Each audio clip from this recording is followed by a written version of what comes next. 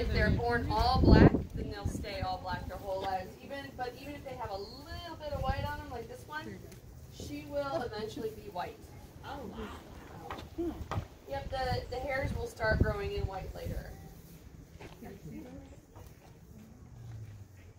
these, even though these guys have horns, these are all female in here, except for one of the lambs is boy. But these are all moms with their lambs, and these are all girls on the other side as well. And we have 2 more ewes up at our modern barn that are still pregnant. So we're waiting patiently, not for much longer, that seems like they've been pregnant forever.